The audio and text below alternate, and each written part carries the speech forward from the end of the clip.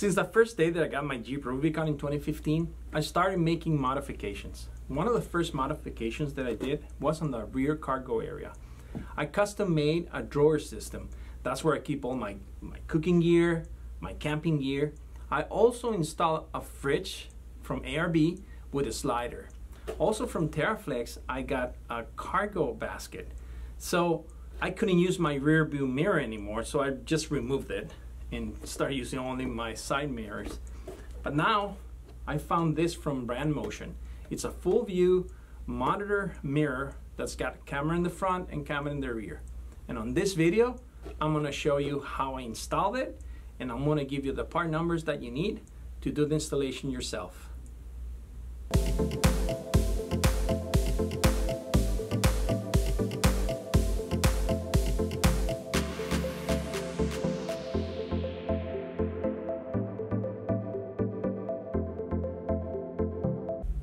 Hi, I'm Marco from Overland X. On this video, I'm going to share with you how I installed the Brandmotion FullVUE mirror on my 2015 Jeep Rubicon. The FullVUE rear camera mirror from Brandmotion for Jeep Wrangler JK 2007 to 2018, model number FVMR-8866, comes complete with a FullVUE mirror, a mirror mount, a rear camera Jeep bracket, mirror power harness, camera chassis harness, instructions, and a bag of wire ties and push nuts. The tools and supplies needed for this installation, it's wire strippers, wire cutters, electrical tape, zip ties, plastic panel removal tools, a digital voltmeter, screwdriver, socket set, and a wrench set. The rear camera mount comes with two brackets, a short bracket which is designed for factory offset wheels, and a long bracket for wheels with larger offsets.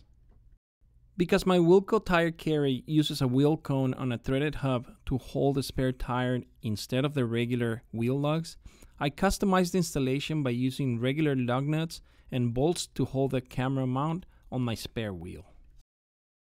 The elongated mounting holes on the bracket makes adjusting and centering the camera mount very easy, and the center wide opening does not get on the way of the tire carrier's mounting hub. Once you install the camera mount on your spare, you proceed to route the camera harness into the tailgate. I decided to do this through this seal plug, but you can go through the tailgate door exhauster. After removing the tailgate table, I noticed that this access hole is right above the hole that I used to feed the wire harness. This will make the process a lot easier. By drilling a hole large enough to feed the wires tightly through the rubber plug, the chance of leaking water or dust into the tailgate is slim to none. I use a piece of hard wire to fish the wire through. Make sure to also route the red wire found on the harness. You will connect it to the 12-volt wire on the reverse light, so you can use the panoramic reverse mode on the FullVUE mirror. Once I fed the wire into the tailgate, I ran it through the existing tailgate cloth strap/sleeve to go into the back of the Jeep. The red wire that comes outside the wire harness of the rear camera is used to power the camera when engaging reverse. I used a T-tap quick splice wire terminal to tap into the 12-volt wire that powers up the reverse light. This wire is the white and gray. The rest of the wire harness has to go to the front of the Jeep, all the way to the dashboard. On the passenger side, run the wire under the carpet. Remove the plastic kick panel on the passenger side door and feed the wire.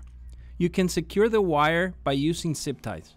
Remove the dashboard's side panel on the passenger side and accommodate the power harness connection box. I use a couple of inline fuse holders to power the mirror from an existing 12-volt supply wire.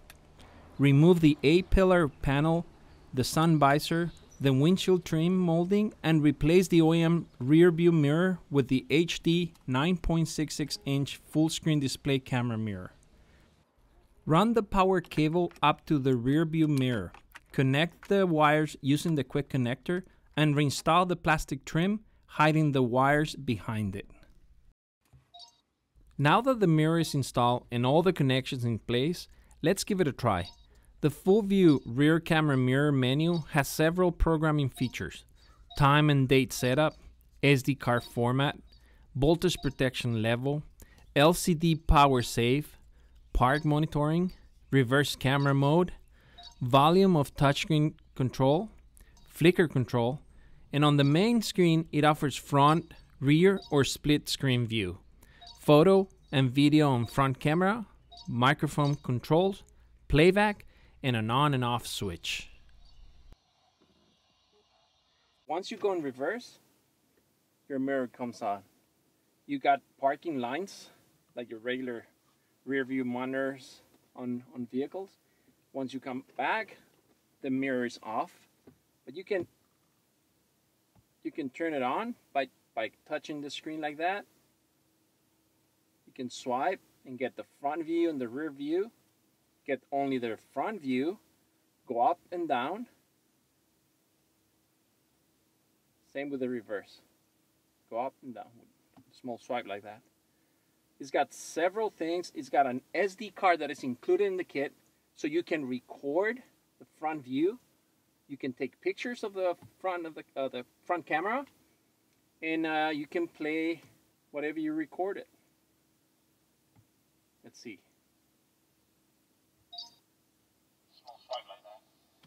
There you go. You can record whatever's in the front camera.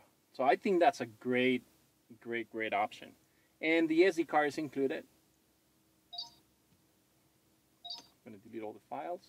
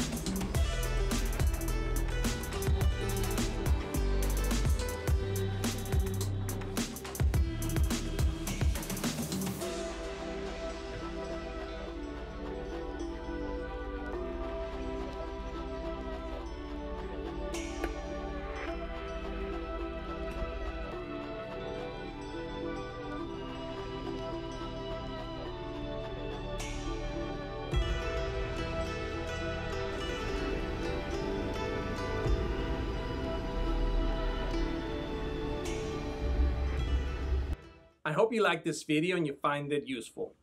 I have created a link below for you to find the parts and accessories that you need to do this installation. If you like this video, go ahead and subscribe, give me the thumbs up, and thank you for watching.